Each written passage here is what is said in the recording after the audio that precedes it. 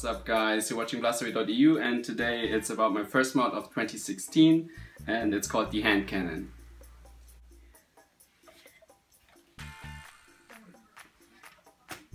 But today it's not me who is talking about this blaster, but my fellow modder like Bobololo, who most of you might know, and yeah, I leave the stage up to him. Hey everyone, it's me, Bobololo, and I'm at Blastaway's apartment to take a look at this thing that he has made.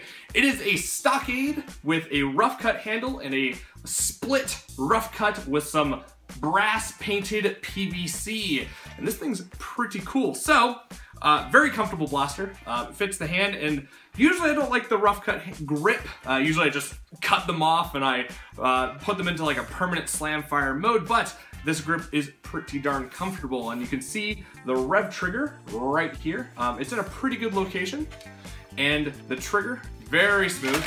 Oop, I just fired a dart.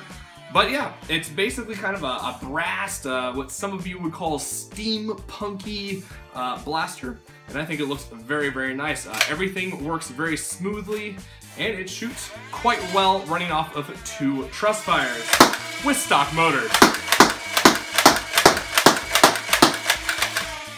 So yeah, I'm not much of a steampunky brass and metallic kind of stuff, but this blaster is very nice, and I kind of like the 3-barrel thing going on the front. Not really sure what to describe it as or what to call it, but it looks great and it performs pretty darn well. So I like it a lot, and there's a lot of other blasters around this apartment that I wish I could show you. There's so many, but yeah, very cool blaster from Blastaway, and yeah, we're about to go to dinner, so I will put this up and check you guys out later.